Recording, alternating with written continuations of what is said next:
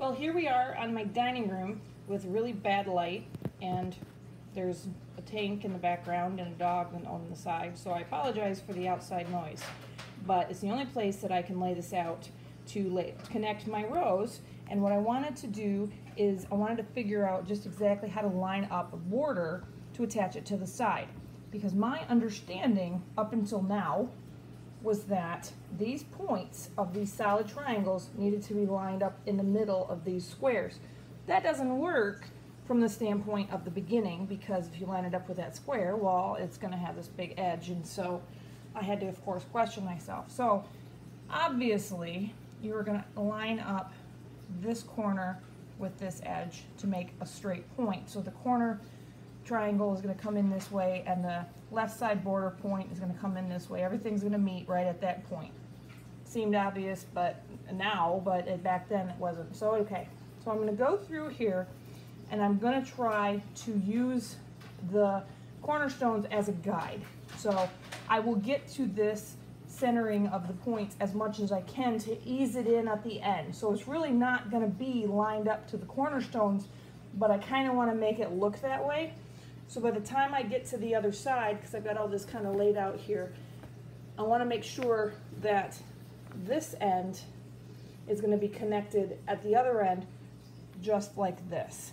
So I'm going to get to tape in my border to the top row. So as you can see, I'm working on taping my triangles down, and I've lined it up here, and then I'm just trying to make sure I get it to the point-ish in the middle. I'm going to do a few of these, and then I'm going to go to the other side and line it up and start it in the middle, like everything else we do with the English paper piecing, where you start on one side, make sure it's lined up, tie off, go to the other side, make sure it's lined up, and then meet in the middle. But what I want to say about this is the top row of my triangles. This is where I started my triangles. This is where I started my blocks. The reason I don't have videos yet for these blocks, and I will, is because they were my very first ones, and I'm not happy with them, but I was learning. And so remember this when you go to put this on here, that this is where you started your quilt.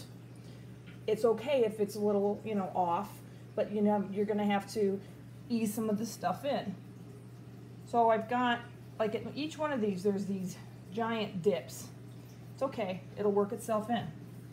But we wanna make sure that we give it the opportunity to do that. I've got spots where I was trying threads that have now since fallen off. I will reset those. I will redo those because I was testing various threads, was not happy with that one. And so, but what's going to happen is you're going to get to a point where this is going to want to line up past the center of this cornerstone. That's because you are attaching, in a lot of cases, pieced sections to whole sections, and that's where your growth is going to come in, and you can really see it here. I haven't attached this yet. I'm going to line this up, but if I flatten this out, it's going to go way over there. So I'm going to line this up and tape it down. This is going to have to be worked in, and that's going to be because of all this growth, and the triangle points are the worst growth. So just keep this in mind, and your triangles will be fine. Once you get your papers out, they'll relax, and then you can quilt up any poochiness, because I do have poochiness. But just make sure you remember that this is where you started. So it's going to have some issues that you're going to see now that you've come back to attach this to your quilt. So I've taped my border pieces, and I'm very carefully moving this, and I've taped them to about number 6. I should have gone to about number 5, but I don't want to go very far down this way, because eventually I'm going to have to put the corners of the triangles more towards that side of the cornerstones. So I'm going to come back to this side and line this up and work backwards into the middle. That way I know that I'm going to be able to line these up right at the end. Because if I don't do this and make it work, because see, this is going to fall here, I'm going to try to at least get this triangle to that seam, which it should go to. But if it doesn't, just, it's okay. Just work your way in. So I'm going to work down this way with my tape, and then I'll be able to take this is the back of my triangles. I've labeled them and all that fun stuff, but I'll be able to work my way down here. And then when I start stitching, I'm going to start at one of the ends and work my way back as well. Now this is an interesting issue. I'm taping these up and you'll see that this is a little poochy. I didn't pay attention to the fact that each one of these triangles has these major single not cut pieces on the bottom. There are some that had pieces, like these have, this one and this one here had seams across the bottom, but these are all single pieces attaching to single pieces. So I'm not going to be able to easily get to the middle of those cornerstones. So I'm going to have to ease in my sashings, because the sashings each have seams here, and that's the only place I have for take up. So I'm going to gradually bunch that up to get those points, but I'm not going to get there for a bit because they're all solid pieces. This is why you tape it, so you can lay it out.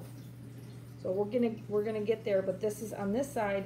I'm bunching this up on this edge so I can get to fit closer to the center of this. I don't want to force it at the beginning here. I just want to ease it in so it looks natural out to the other side. So now I've got my tape. I've got 2 triangles left to do that I haven't taped yet. I just want to make sure that where I stopped taping, my point is in the middle-ish here, and then I can line this up here and here. Make sure we don't have any big pouches or pooches to take up from an excess standpoint. So this looks pretty good. So I'm going to finish taping this section, and then I'm going to stitch it together just like I attached my rows together when I was doing the blocks. Now that I have stitched everything down, I have completed the attachment of my top border to the main section of my blocks.